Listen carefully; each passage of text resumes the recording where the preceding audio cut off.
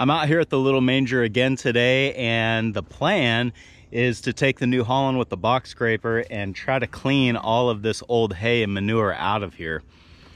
I think this would actually be perfect for putting in the manure spreader. So what I'm going to try to do is kind of pile this stuff up in the corner. While I've got the box scraper on the tractor, I'm also going to run into the barn and sort of do a little polish clean job on that and get that floor clean enough to eat off of, so that maybe next weekend sometime I can get the small square blocks into the barn. I know I've been doing a lot of tractor videos lately, and I know that a lot of people want to see animal videos. They want to see cow videos.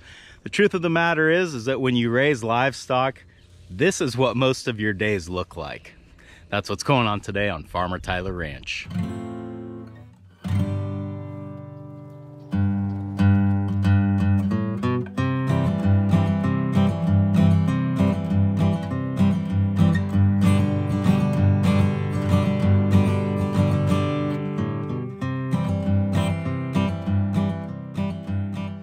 Although I'm not going to be building anything right here where I've got all this scrap wood piled up, I think that I still need to move it, because it would be nice to go ahead and scrape this out as well while I'm doing everything else.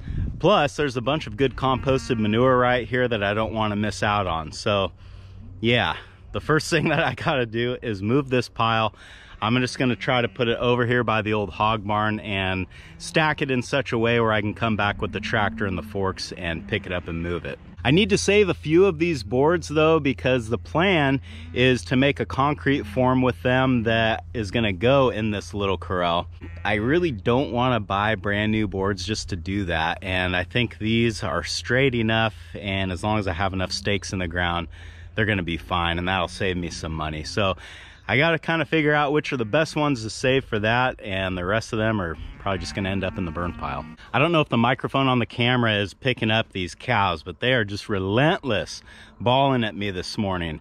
And I have found that one of the big disadvantages to doing frequent pasture moves is that the cattle kind of get conditioned to every time they see you, they're going into a new pasture. So on days when you need to come here and do work, but it's not time for them to move yet, this is what you got to listen to. This water trough that is actually an old bathtub that you've maybe seen sitting in the background originally was placed about right where it's at. And the problem that I was having year after year is that the cows would make mud there, and they would end up stepping through that pipe and breaking the pipe. And trying to dig this up in December when it's already muddy and get everything to dry and fix the pipe was just a nightmare. So what I ended up doing was moving the water trough over here next to the building. But eventually, over time, I started having the same exact problem, and they were stepping down through that pipe, breaking the pipe, and it only happens in December and January when it's muddy out here anyway. So I got tired of that. I finally abandoned this pipeline because it just kept breaking, and I put a temporary trough out in the pasture. Now, as you guys may know, I have a bad habit of letting temporary fixes stand for much longer than they should. So this year, the plan is to pour a nice concrete slab here right along this pipe, and then tap into the pipe, but plumb it in such a way so that the water trough is not right over the pipe. Anyway, I'm trying to fix this the right way so that it won't continue to be a problem for years to come. But none of that's going to happen today, other than saving the boards to make the form for the concrete. So I just kind of wanted to tell you guys, just give you an idea of kind of what's coming. All right, let's get all these boards moved.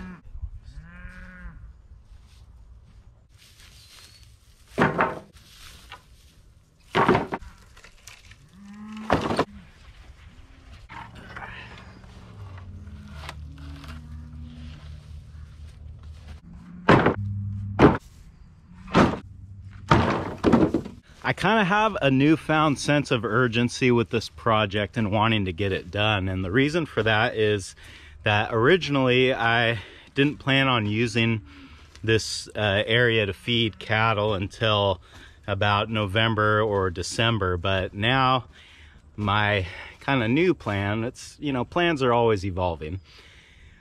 But my new plan is I'm not going to graze this little I think this is about 1 acre, this pasture here. I'm not going to let the main cow herd out here anymore. I want to try to stockpile this up for a couple weeks or maybe a month. And then my plan is to turn the butcher steers out and give them access to that.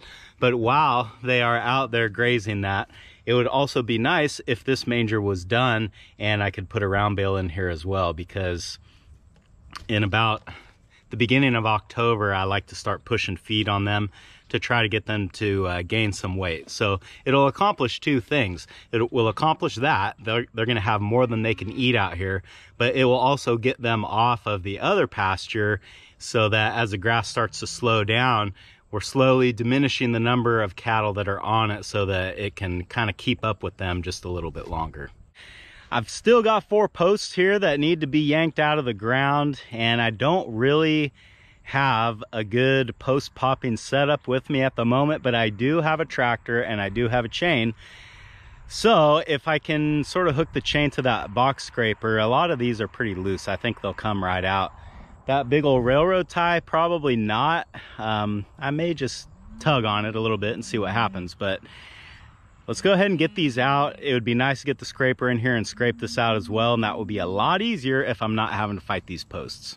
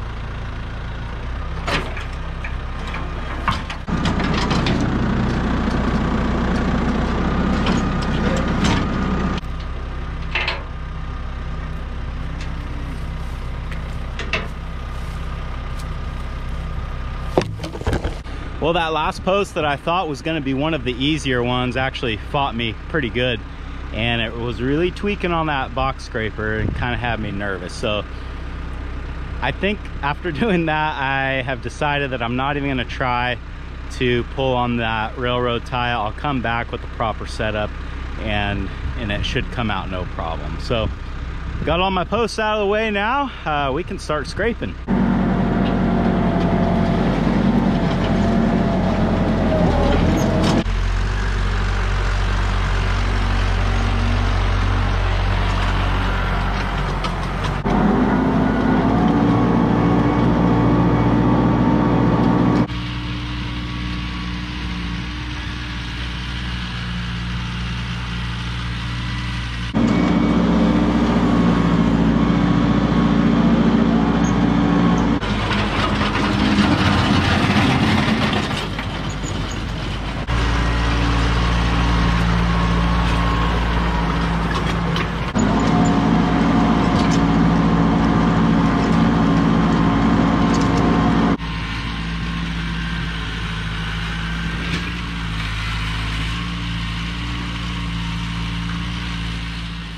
Well, I have been scraping and scraping on this for what seems like hours now. It probably hasn't been that long, but you can see that I haven't really been able to get down very deep, although I've got a pretty decent pile of manure over here.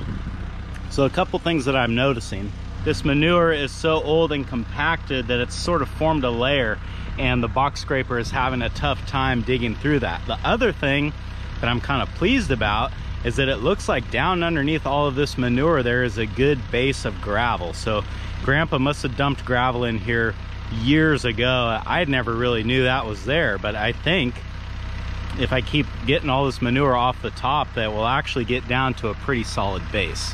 So in order for me to break up this top solid layer here, and you can see how platy the dirt breaks off of there, but this, make no mistake, this is good composted manure here, and I think this is going to be perfect for filling up the manure spreader and putting out on the field.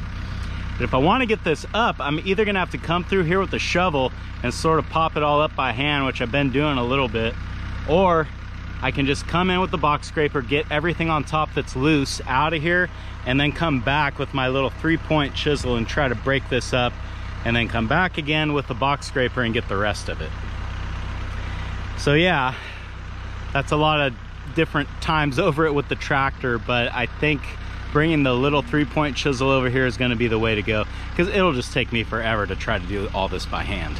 And one more thing that I did want to show you guys before I keep going, I know I keep getting sidetracked, but I just want to show you the power of composted manure and hay. Now, for whatever reason, there's a lot of hay on the ground here. As I'm filming this, it is September. We haven't had rain for months, and we have had strings of hot day after hot day. But if you look at this, where I peeled the layer off, it's still wet down here. So the manure and the hay has held that water for months with hot temperatures, no rain at all. That's pretty impressive.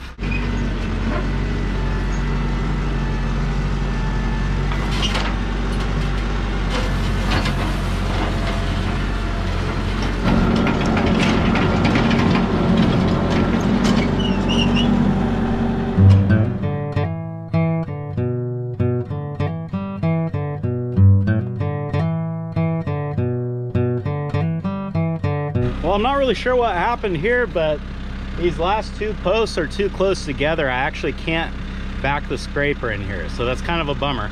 I'm thinking, hoping that I've got this dug out enough that I can start pulling passes long ways here. I'm not really sure though. I'm gonna have to try to back in and see how much headroom I have. It's gonna be really close. If I don't fit, then I'm starting to think what I may end up having to do is to put the loader bucket back on the 8N, come over here and clean the rest of this out with that. I'm gonna try this though before I give up completely and see how it goes, but I've got plan B lined up, so if this doesn't work, then we know what we have to do.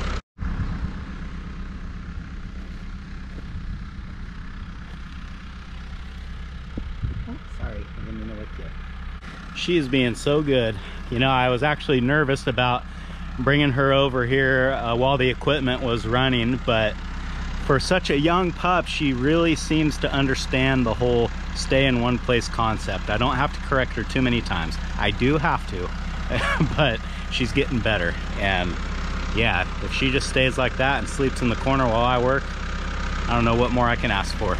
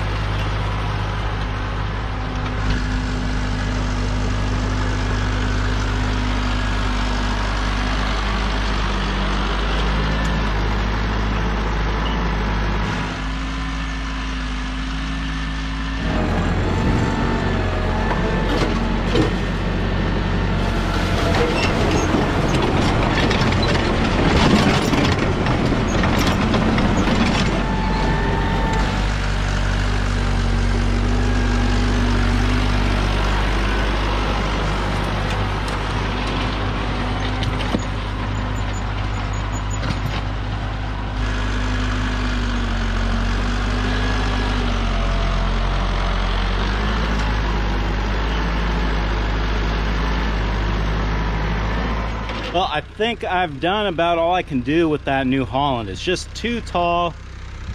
It's wanting to hit this brace right here, and I just can't seem to scrape enough out of here to make it where I'll fit. So I think it makes a lot more sense to just bring the 8N down here with the loader. It'll fit under here no problem, and I can get all of this stuff out. While I've got the bucket hooked up, I'm gonna go clean the barn out like I was wanting to, and then we'll see where we're at. Cleaning this barn out should be a lot easier than it normally is because I've already done it once this year. So really all of this hay that you see is from when I was moving the round bales out to make room for the square bales. The hardest part about this is gonna be these two broken round bales here in the back where the cows were able to reach through and chew through the net wrap, and now they have left me with a bale that I cannot pick up with the spear. So I just need to get the net wrap pulled out of there, and then I'm hoping that I can kind of drag it out with the box scraper.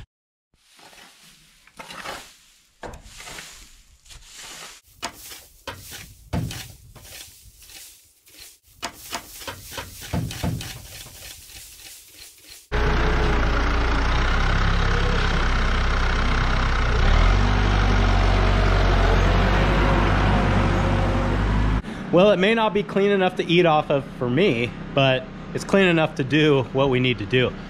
You may notice that I still have this broken round bale here in the corner. And the more I got to looking at it, the more I started thinking, the core is still intact. A lot of the body of the bale is still there. I'm wondering if I couldn't pick this thing up with the spear.